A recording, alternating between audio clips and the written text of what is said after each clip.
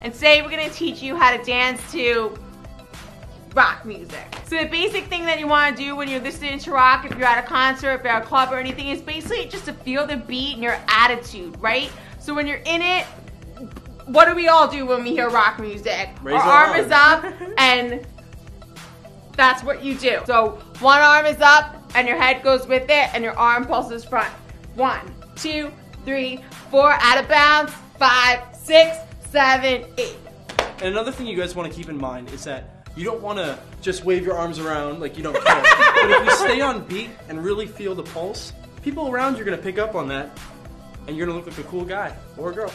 And you're going to be rocking out. It's going to be awesome. The air guitar. So our air guitar is a simple 2-step. It's just rock and hit, rock and hit, rock and hit, rock and hit. Now you can bring it low if you want.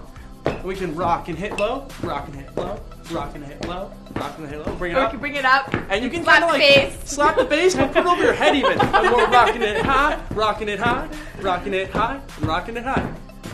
Awesome. So those are 2 simple dance moves that you can do to rock music, to rock out with your friends.